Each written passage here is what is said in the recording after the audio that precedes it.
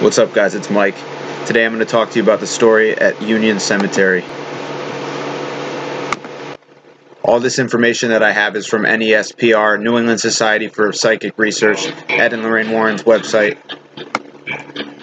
So the history of Union Cemetery.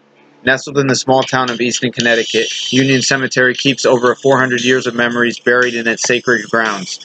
The cemetery contains graves which date back to the 1600s, but it's the unmarked graves which are causing the most stir. Inside one such unmarked grave is said to exist a young woman who passed away in her mid to late 20s during childbirth. She is the most told story of the cemetery and is known to be quite the prankster. She has been seen by hundreds of visitors and is the White Lady. The White Lady is described as having long, dark hair and wearing what looks like a white nightgown and bonnet. The White Lady is usually sighted in the roadway along Route 59. People driving along the cemetery have reported seeing the White Lady along the edge of the cemetery or traveling through the graveyard. This includes cops who patrol the area. One such incident in 1993 involved an off-duty firefighter who, when traveling home, hit the supposed woman, leaving a large dent in the front of his car. When he got out of the car to check on her, there was nobody to be found. Multiple police calls have been made in the middle of the night, yet the police come up empty-handed every time. When the Warrens investigated, the White Lady was photographed and videotaped on multiple occurrences by the Warrens. They, along with their team at NESPR, have documented each piece of evidence in their book, Graveyard.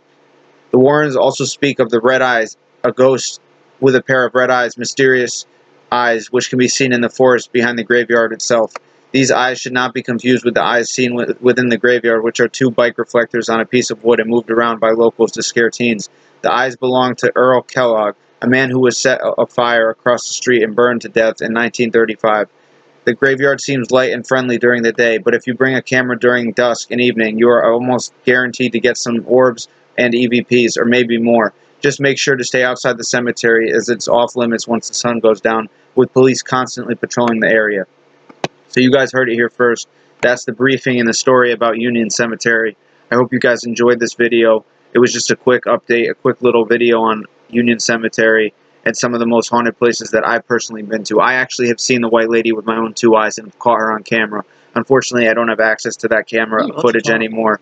But in general, guys, once again, hope you enjoyed the video and stay tuned for more. Cheers, much love, and ciao. Peace.